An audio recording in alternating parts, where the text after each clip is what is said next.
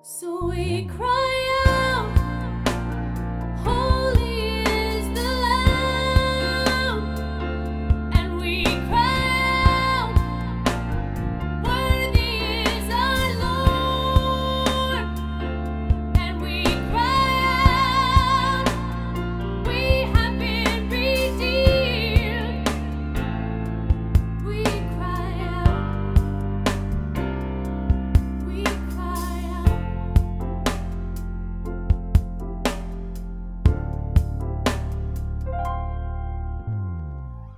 Praise the Lord, and thank you for tuning in to another time of Kingdom Empowerment. I'm Pastor John Thomason. I'm just so honored, Lord, that you tuned in again this week. Amen. We have my aunt and uncle, Prophetess Brenda and Minister Joel Thomason here. We've been talking about the power of praise and worship. Last week, we were talking, and you were talking about the stroke that you had experienced. But we're going to get into that. But before we get into that, we would, like we do always, we always open up with a word of prayer. Yes, Lord. Father, right now, in the name of Jesus, Lord, I just thank you for what you're doing. I thank you for your presence, Father God. Lord, I pray for those that are watching, Father God, that even in the midst of the Lord, that you will bring healing, that you will do miracles, Father God, in the name of Jesus. So, Father God, we thank you in advance for moving by your Spirit in the lives of the hearers and those that are watching. We ask that you will continue to get the glory out of everything that we say and do. And we thank you that the devil is bound. In Jesus' name, amen. Amen.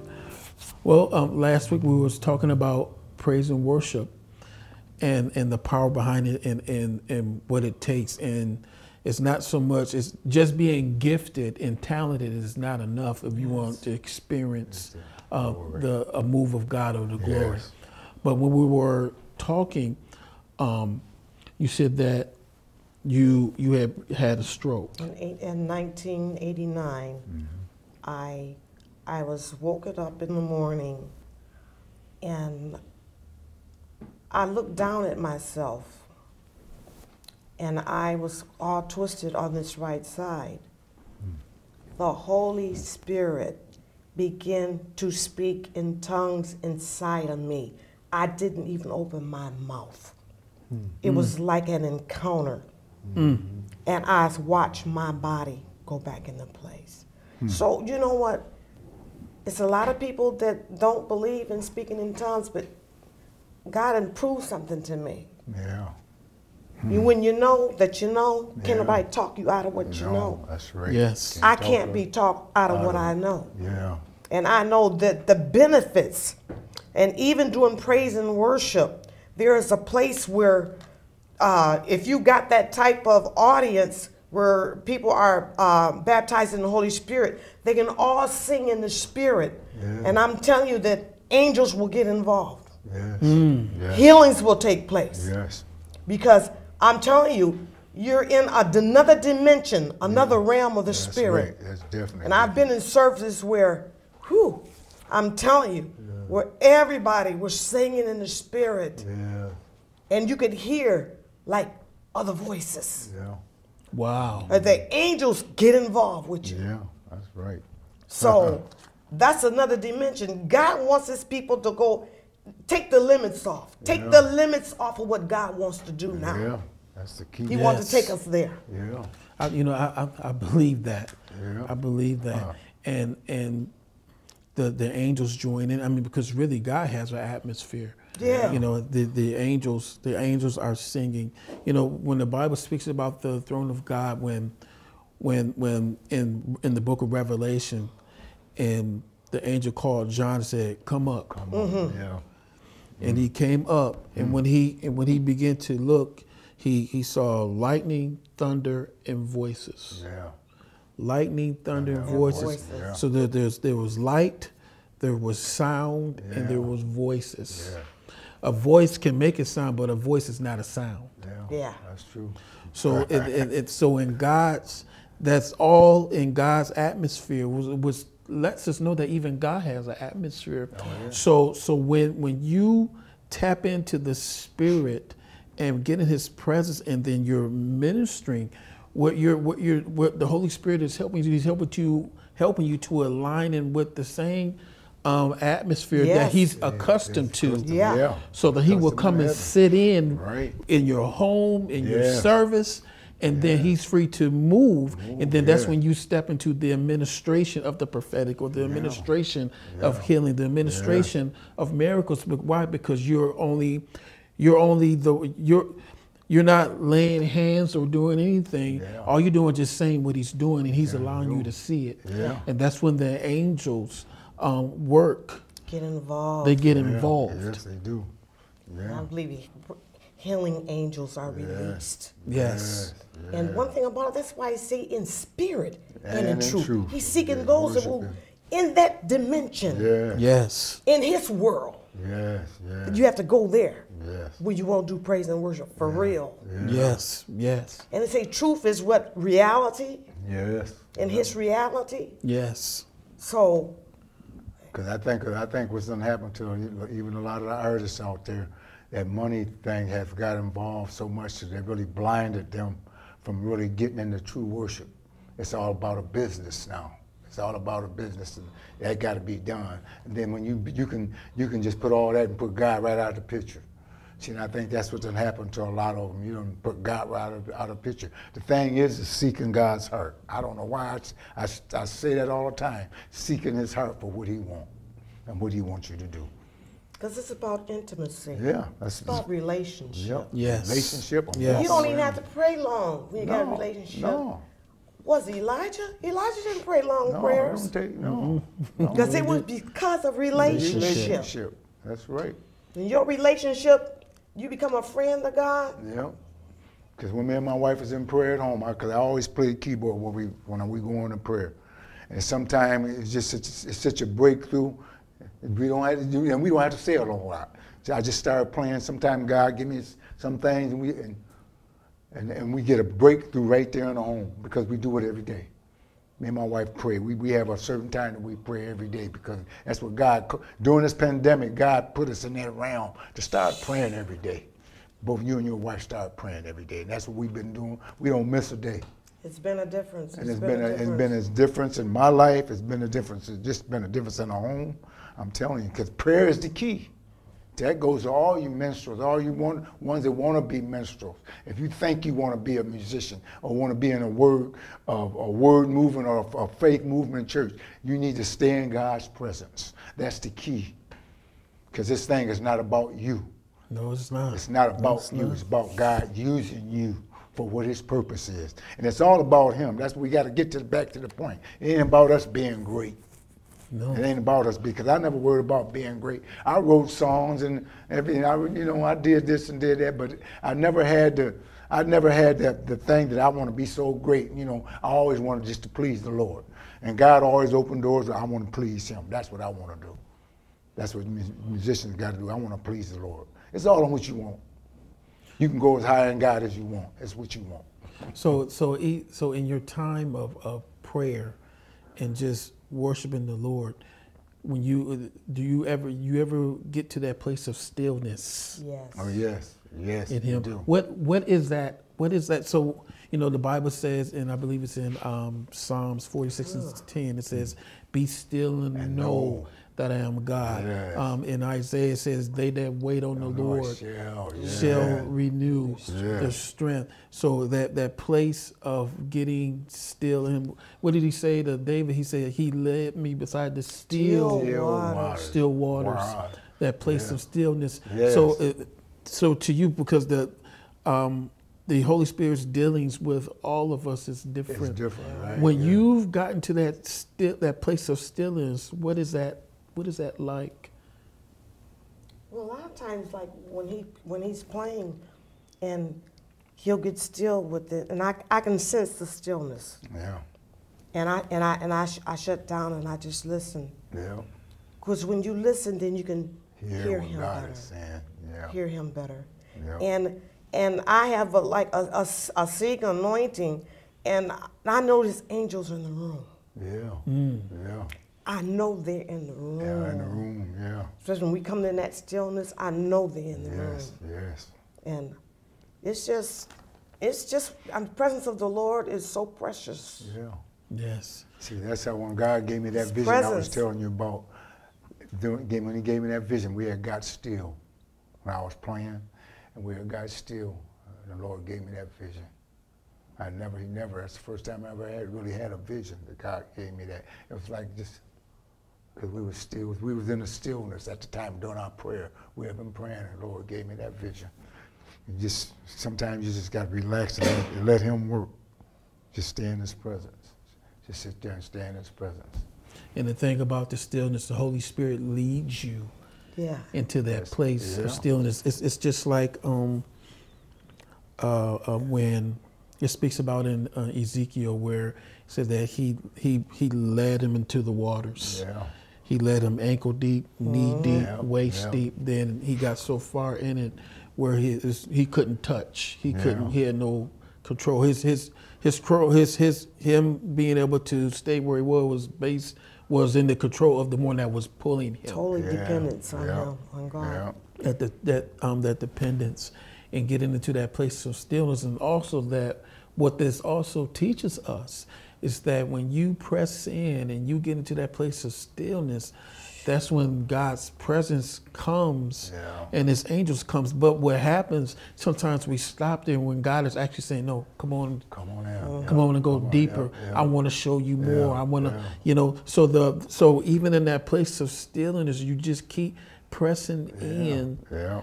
You'll be able to experience more. yeah. Because when it speaks about Solomon's temple, they experienced the Shekinah, which means that they saw the glory of God. The so there is a Lord, yeah. place in your time with God that if you yeah. press in far enough, Jesus. You're going to get it.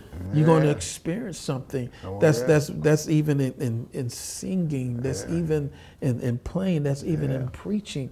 Yeah. You know that. But before you get up, before anybody sing and preach, you've got to have that time with God. Gotta I have know that you time do. with him. That's important. Spend time with him. It's important. That is so important. I've learned to pray in the Spirit a lot Yeah. before, you know, Yeah. pray in the Spirit a lot. And I think when you pray in the Spirit a lot, you'll have encounters too. Yeah. Yes. You'll have encounters. You pray in Yeah. the Spirit a lot. Yeah. But I'm telling you, there's benefits. There's benefits to it. There's been discussions about it. Yeah. But I sing in the Spirit a lot, Yeah. and I'm happy. Yeah. Yeah, the joy of the Lord. I'm happy Yeah. Yeah. what God is doing. Yeah. And I'm telling you, after this pandemic and during 2020, Yeah. where God is taking us, Yeah. there's a purpose, there's a plan, and there's a destiny that He's Yeah. taking us to. Yeah. Yes. True. And you know this, and I truly believe, just like when you was talking about encounters, God wants to give us a fresh encounter. Some of us need a fresh encounter. Yes, Some yes. of You Need a know, fresh some of encounter. and then some of us, reason why some of us need a fresh encounters because we need to be reconvinced. Right. Yeah, If yeah. that's we need to be, because when you have an encounter with God, you know, that's notable, undeniable. Yeah. There's nothing that anybody can say can to change say your you mind. Can't talk you out of it. Nope. And what that does is stirs hunger in you. Like, okay, Yeah. I want more. Yeah, yeah, And yeah. and God wants to. He wants to give us more. He wants us to experience Him More. Yeah. more. You know, when it's like when you read about the patriarchs like Abraham, Isaac, and Jacob, yeah. Joseph, Elijah, Moses. You Yeah. know, when you mention them, you mention the God of Abraham, Yeah. Yes, the yeah, God the of God of Isaac, and God of Jacob, Jacob, and yeah. Joseph, Right. Moses, Yes. the God of Elijah, Yeah. and it wasn't different gods. It's just how He manifested Yeah. in His dealings with them, Yeah. and the encounters Yes. Yes. Wow. that they had. You know, like when I think about David had encounters. Yeah. He did. Matter of fact, because he was out in worshiping, God was like anointing him. Yeah. And when Samuel found him, because Jesse didn't even mention him, David wasn't even honored to be mentioned. I know, wasn't that Wasn't all? even mentioned. You know, he was tending sheep, But when Samuel found him, he found him worshiping, and when he looked at his countenance, Oh, he knew. So Yeah. God said, "Now anoint He's him." the one. yeah. And when Samuel went to Jesse's house to anoint one of his sons king, he held that thing upside down and it wouldn't even didn't pour. even But when it got pour. to David, Yeah. Wow. Yeah. it was released. And so that teaches us that when you are a worshiper, you know, there's an attraction. Oh, Yeah. yeah. Yeah. That God is just like, it's almost like you being highlighted. Yeah, And God, it's like almost like he see you better. Yeah. And a oil of pour. Yes, and he releases that oil, Yes, he do. that anointing, Releases that it. presence. But just like David's passion wasn't his gifts and his talents to play the harp. Yeah. His passion was God's presence, God. and I think Yeah. that is the difference, because that goes along with the anointing. Yes. Where it's just like my passion is not preaching. My passion is not passion. My passion is His presence. Everything else derives from that Yeah. place. Yeah. That's it. It's And I think that when we get back To when, that. when we can get back to your passion is His presence, Yeah, then everything that's supposed to flow out of you will be able to flow out of you, because there's no blockage. Yeah, that's right. That's the And we truth. was just talking about David. David, like he said, he did his praise and worship out there while he was tending sheep. Yeah. And when you do it privately, Yeah, and when you come into the corporate body, yeah. you don't have to waste time. Right, You right. stay on the runway a long Yeah. time because Yeah. people ain't been in God's face. Yeah. And it's a struggle Yeah. because they repenting, because they done Done this all week. Done that, yeah. And then they have to stay on the runway. Yeah. But if Right. you don't have to stay on the runway, Right. go right on up. Because you know when He's there. Yeah. Right. You know, you're not trying to locate Him. You Yeah. sense Him You know, because right. You've been with him. You've been with And him. it is such a difference when you've been with Him Yes. versus, okay, I'm trying to get in where your lifestyle is that you're with Him. Yeah, yeah. You know, so when He comes in the room, you know, Automatically, yeah. you know, It's easy. you're not trying to seek and, No. you know, He's there. Yep, it's easy. And it's easy, and it's not a struggle. No, you it's know, not. It's like so like when you're preaching, it's not a struggle if you've been with them, because you're not really preaching, not so much of what you studied, but more of what you've gotten out of that secret place. Yes, and Yeah, what's that's coming in right. is coming Yeah. out of you. Yeah. Yes. From the Spirit. That's just like we that sung that little short song last week about don't contaminate that secret place. Yes, man, Don't that is so contaminate critical. it. Because that secret place is awesome. That secret place is something, I'm telling you. It is something. And we can just so easily contaminate that secret place with the things we do, our lifestyle, the things we do daily. Things we You know say. what I'm saying? We say, Yeah. it's how we treat people, we can contaminate it. Different ways to contaminate your secret place. Yeah, because it's your atmosphere. Yeah. It's what preserves your life. God's presence yeah. preserves Yes, your life. it does. Yes, I mean, yes. if you think about it, when Adam and Eve sinned, they got out of that environment, then they aged. Yeah, they sure, Sure did. enough. They sure did. But when they stayed in the environment of the presence. the presence of God, the Garden of Eden There you represents go. the presence Yes, of God. yes. Their life was preserved. Yeah. But when they sinned, Yep, that's what then they said. that's when time Yep. would begin to catch Time up is catch with up, them, yeah. and then Start aging. they started aging, and then Sick. getting sick and died, because everything pertaining to sin Yeah. was working with time. Yes, Yeah. yes it was. Yeah. You know, and it's amazing, because even the Bible says that even when Jacob wrestled with God, it says that I've seen God face to face, and my life has been preserved. Yeah. To be face to face with God, when the essence what that means to be in His presence. Yeah. Yes. So when you're playing, so when you're singing and you're playing or you're preaching, you're singing and preaching from that place. Yes. Yes. That's right. Yeah. His presence. It's just like, you know, it's like when someone sings the song of the Lord, it ain't so much that you hear music playing, then you just putting words to it just to put words. No, It's- no. You know, it's not like that at all. No. When the song of the Lord, and I know that you two can attest to this, when the Yeah. song of the Lord is coming, it's only coming because you heard it. Yeah. You're hearing it because the Bible speaks about him singing over Your us. spirit, yes. So when you hear him singing over you, and the song of the Lord is nothing more than you hearing what God is singing over you, and then the person that's hearing it is singing that over us. Yeah. Yes. You see that? And God's presence fills the room. Oh, But yeah. that, you know, just going back to that secret place, that is critical. Yeah, Yeah. it's critical. Very critical.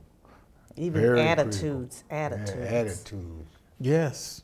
Yes. You know, the devil don't come after us with big old things that he know we're not gonna do. Right. Make you have a bad attitude Yeah. toward spirit. Yeah. Disliking, hating people, showing hate, Yeah. not showing God's love. Yeah. He's not gonna come after you with drugs and stuff. He's know you're not gonna take drugs. No. You know you're not gonna be getting drunk and stuff like that. He's not gonna come after you with that.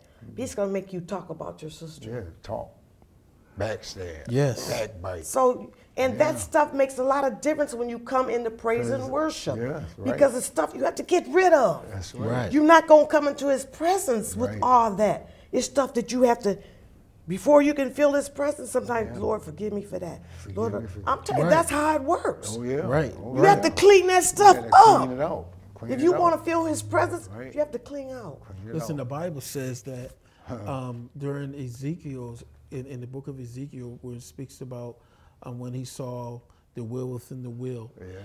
his response was, Ezekiel saw the will. his response was, I thought you was in the temple. Yeah.